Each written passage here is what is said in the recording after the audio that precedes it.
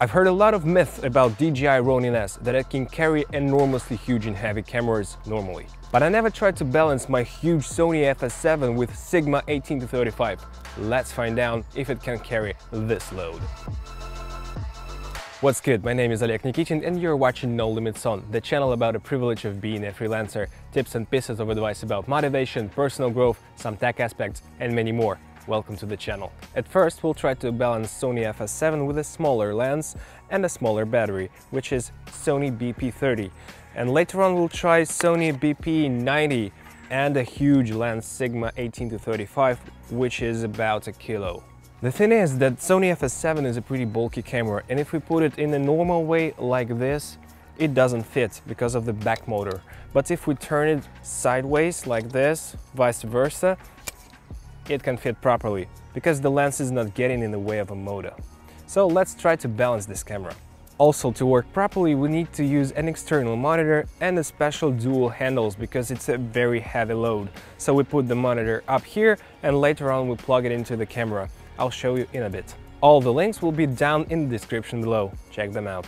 Okay, now it's time to balance the camera. So first of all, we find the right balance in terms of the roll axis, the back motor. So right now it's almost balanced. Then we will try to find balance right there by sliding the camera. It falls back, now it falls up front. It's a pretty heavy load, so it's just subtle movements, gentle movements.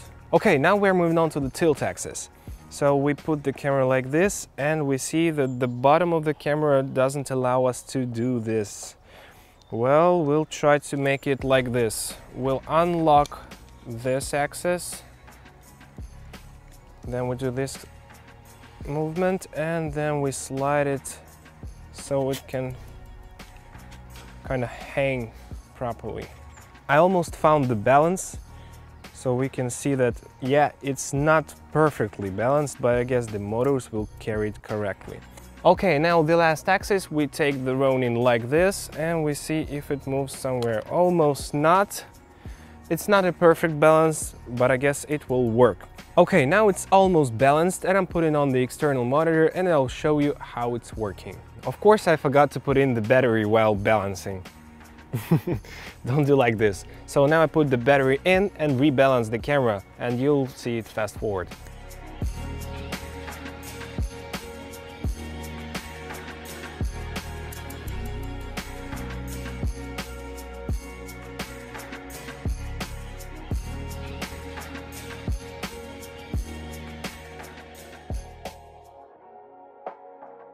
Okay guys, I had to change my location because the sun came out. Okay guys, so we've balanced the camera and now it's time to turn the DJI Ronin on. So we press this button once tap and once hold.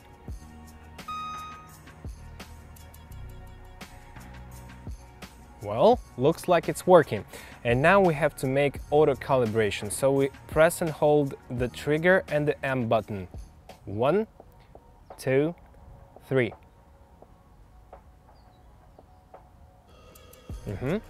The calibration just started and now the Ronin is doing its thing, trying to understand which motor has to be which strength.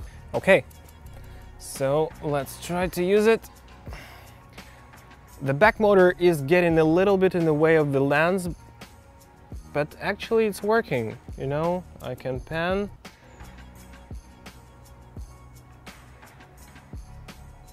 Well, it's not perfect, but it's working. Okay, as we see, the joystick is working perfectly fine.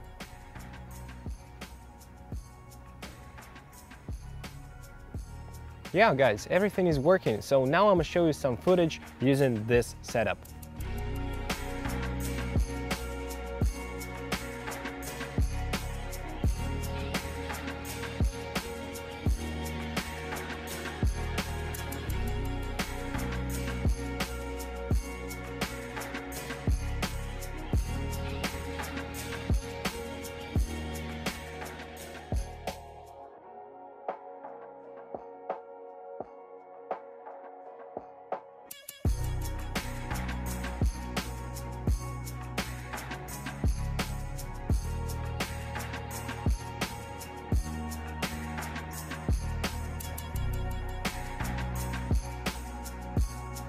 Okay guys, you've seen the footage.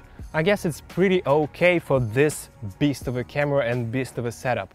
And now let's try to make it even bigger. So we'll use a BP90 battery, which is pretty heavy, and also the Sigma 18-35, which is around a kilogram, with an adapter from Sigma MC11. The spec sheet says that Ronin can handle 3.6 kilogram. Here is the weight of this setup and the weight of the setup with Sigma 18-35. So let's find out how beast of a device Ronin-S is. So we turn this off, take out the battery, put in the big battery and a big lens. Well guys, you see that? It's getting much heavier. Now it looks like a real monster. So what do we have here? Okay, it's going to the right, so we have to put it a little bit to the left. The movement should be very gentle, because the heavier the load, the smaller the movements you gotta make. Wow, it's getting pretty hot, tough and heavy. Okay, almost. Okay guys, that's the best balance I found. Probably it's not excellent, but I guess the motors of the Ronin-S can handle this weight. Let's find out.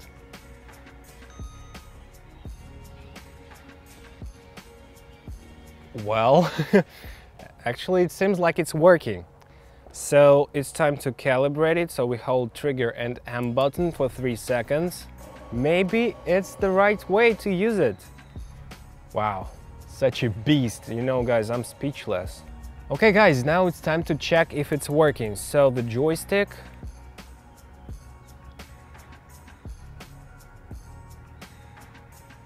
The joystick is working, so now let's try to take this. Oh guys, it's pretty heavy. But I guess it's working. Now it's on kinda 28, 25 maybe millimeters. And it's doing okay. So now I'll show you some footage and you'll tell by yourself if it's okay to work with. Oh good, oh come on. Whew, let's go.